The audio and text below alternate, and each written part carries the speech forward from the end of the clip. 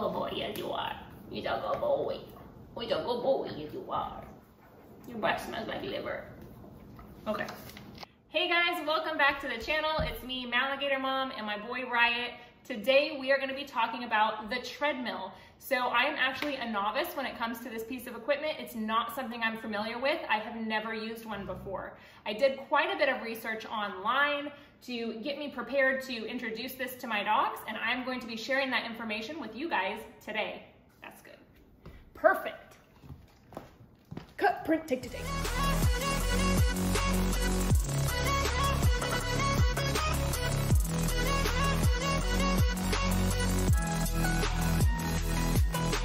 So just real quick before we get started, I wanted to let you know that the link for the treadmill in today's video can be found on my website at maligatormom.com.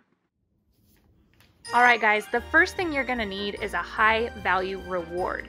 And in our house, that's Munster Milling freeze-dried beef liver treats. I am not kidding when I tell you guys that these are like crack to my dogs. They will do just about anything I ask when these come out. So if you want to give them a try, head over to munstermilling.com, use my coupon code MALIGATORMOM35. This gets you 30% off your order or 55% off an order of their custom kibble. And if you order between now and April 2nd, you'll get a free full-size can of these beef liver treats to try. All right, here we go. Start by luring your dog onto the treadmill with treats in hand. You should also initially be using a collar or harness to help you stabilize your dog on the treadmill during these first several sessions until your dog is comfortable with the equipment and able to pace themselves without your assistance. I found that you can either guide your dog onto the treadmill while it's moving at a slow pace so that they're aware of the movement, or you can bring them onto the treadmill while it's off and then turn it on once they're already on the machine.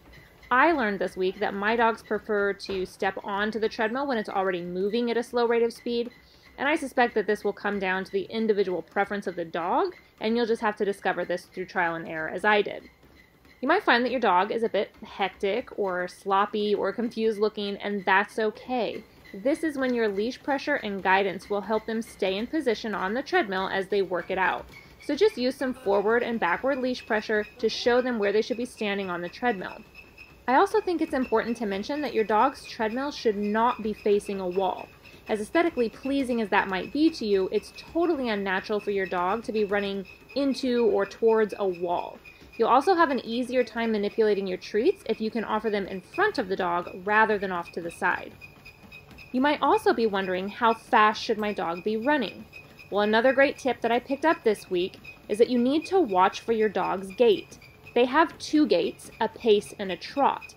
A pace, like you see here, is where Riot's left leg and right leg are in sync. And a trot is when this transitions to a diagonal. So here you see Riot's front left and back right are in sync, and likewise the front right and back left are in sync. And this is just a more natural and efficient way for your dog to run. So aim to bring the speed up enough to transition your dog from a pace to a trot. And once they've achieved the trot, you can actually reduce the speed a little bit if you'd like, and help keep them in this trot mode. So your first few introductory sessions should be relatively short and sweet. How far and how fast they run greatly depends on the physical condition of your individual dog. My Malinois is in great shape and very active, but even still, I call this first session quits at about 5 minutes. That's a good boy, yeah. Alright guys, so before we get out of here today, I do want to take a quick second to share some really exciting information. If you're anything like me, you probably feel like there aren't enough hours in the day. Most days, like you, I'm usually buried under a mountain of responsibilities. One of those responsibilities being my dogs.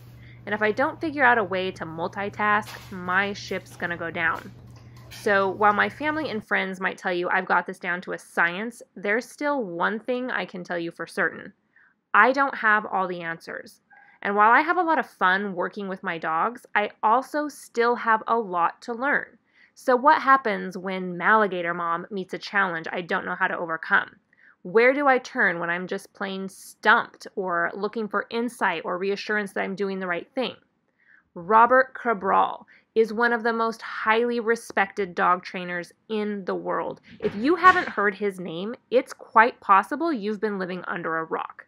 He is the uncontested authority on canine behavior, whether it's basic obedience, pet dog training, aggression, complex behaviors. I mean, you name it. This guy has trained entitled competitive obedience and protection dogs in Mondio, IPO, Schutzhund. He has worked with most every breed and temperament of dog. And he has recently launched a website that is quickly becoming my favorite pastime. It's like a dog lover's playground. I truly feel like a kid in a candy store when I scroll through lesson after lesson. So maybe you want to work on mastering the basics. Maybe you're just in need of some refresher training. Maybe you just need some help working with your crazy Malinois puppy, or you're having a dog with leash issues or a reactive dog. You can learn basic through advanced obedience and solve behavior problems. This is a great website for everyone from beginners through experts. So make sure that you follow the link down in the description of this video. You can get 10% off robertcabral.com. I highly recommend it.